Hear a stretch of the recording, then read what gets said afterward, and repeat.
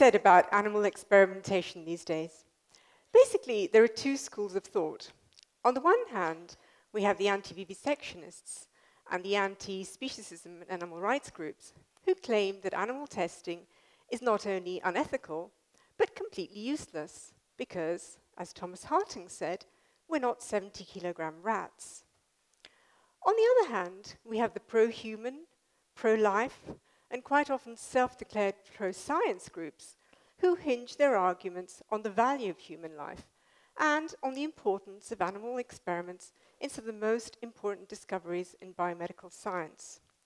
So, in the name of scientific progress and for the benefit of humankind, they claim that animal experiments are essential because we do, after all, share more than 90% of our genes with mice. The two groups basically represent two contrasting ideologies, and they present their arguments using data from different sources. But they only choose the data that match their views, while ignoring all the rest. This is a well-known behavioral phenomenon known as confirmation bias. For instance, the first group often cite the fact that 92% of drugs that are tested on animals fail when they're used in humans. The data comes from a 2004 FDA report, which actually states that only 8% of drugs which are used in the first phase of clinical testing go on to be sold in the market. In reality, only 1 in 5,000 of the chemical compounds developed for pharmaceutical purposes actually end up being sold on the market, because most of them are rooted out long before being tested on animals. The second group quite often remind us that vaccines, such as polio, tuberculosis, measles, and hepatitis B, as well as medicines and antibiotics, which have saved the lives of millions of people, were developed thanks to animal experiments. This is quite true, but they don't mention drugs like thalidomide, which was sold as an anti-nausea drug to pregnant women in the 1950s and caused severe limb deformities in over 10,000 newborn babies.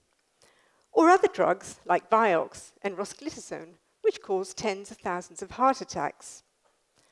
But without doubt, animal experiments were necessary to understand, but if we look at the overall evidence, we cannot reasonably state that animal experiments are useless. In fact, we know that infant mortality has declined, whereas life expectancy has increased considerably over the past 100 years.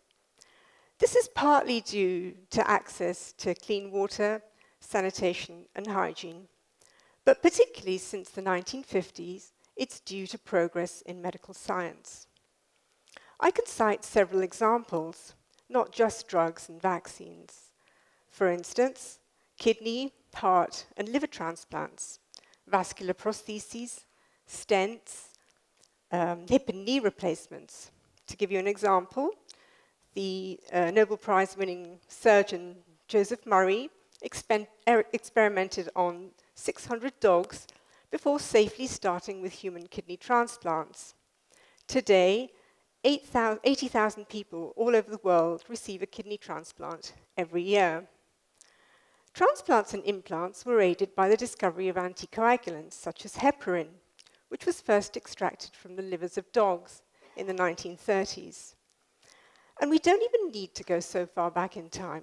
For example, the Nobel Prize-winning Japanese scientist Yamanaka was able to generate induced pluripotent stem cells from the cells of adult mice in 2006.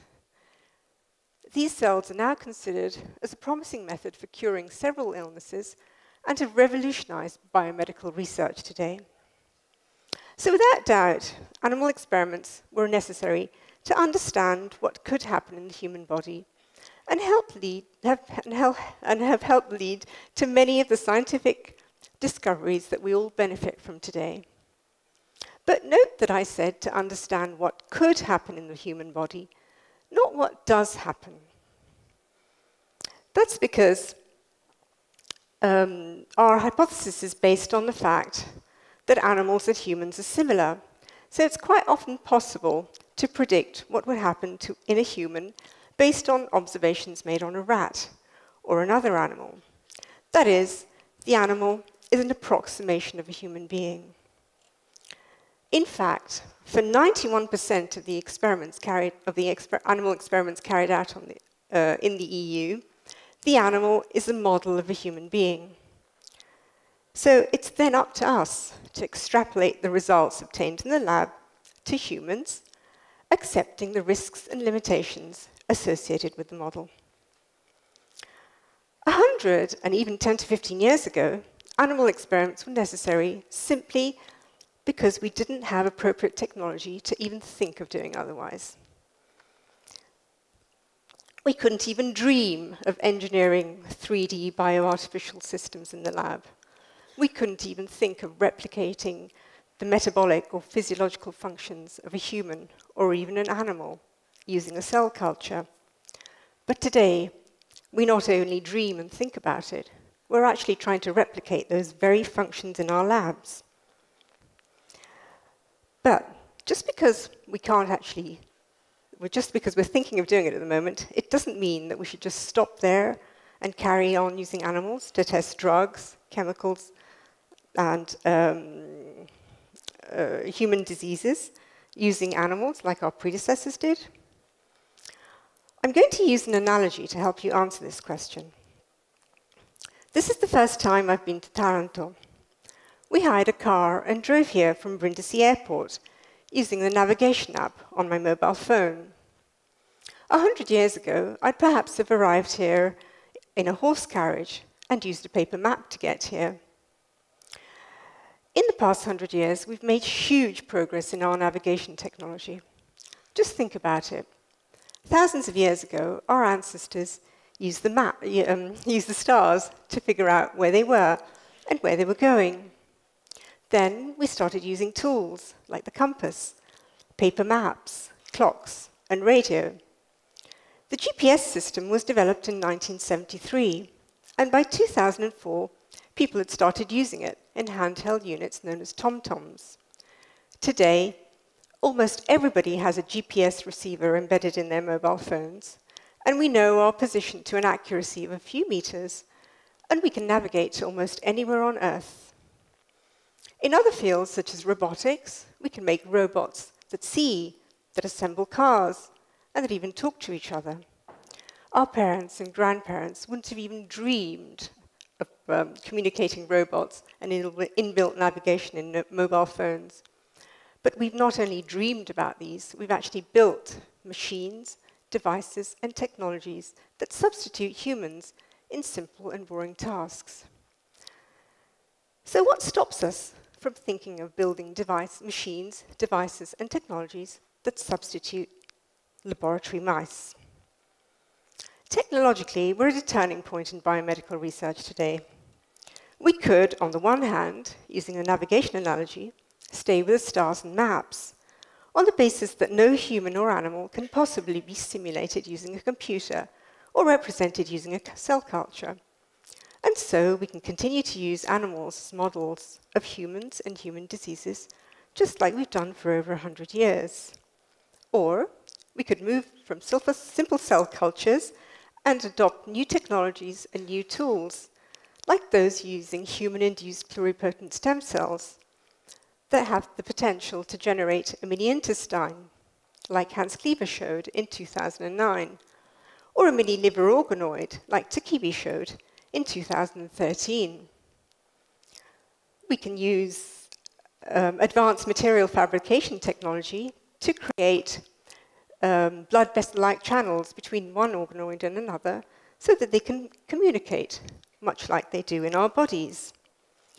These engineered systems can replace animal models, but they're still models, and so it'll still be necessary to critically analyze the results and then translate them to the human context. Just like animal models, we'll have to accept the risks and limitations associated with them.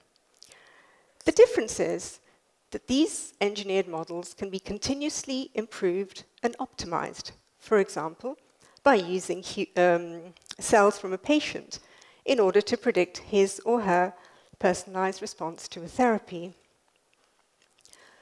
On the other hand, the biology of a mouse is fixed and unchangeable. You might ask then, do we still need animal models today? In many areas of research, like toxicology, when we need to evaluate the toxic or harmful effects of a substance according to the amount we're exposed to, probably not.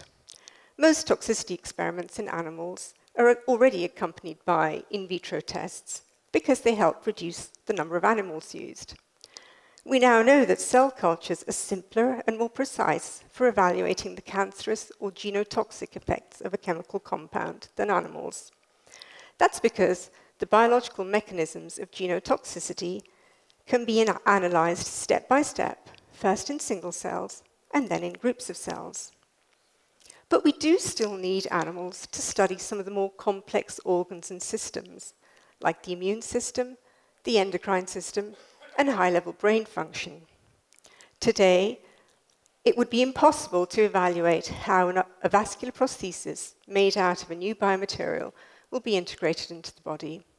But using the tools and technologies that we have today, developing them further on, we will soon be able to model biomaterial interaction in a mini organ in the lab and combine it with a computational model of blood flow in human arteries. Using this type of combined technology, it's highly likely that in the next few years we'll be able to model the biointegration of a new implant with even greater precision than we currently do in dogs and sheep. So, based on past evidence, it's unreasonable to sustain that animal experiments have served no purpose. But it's also irrational to maintain that we have no better way of modeling the human body.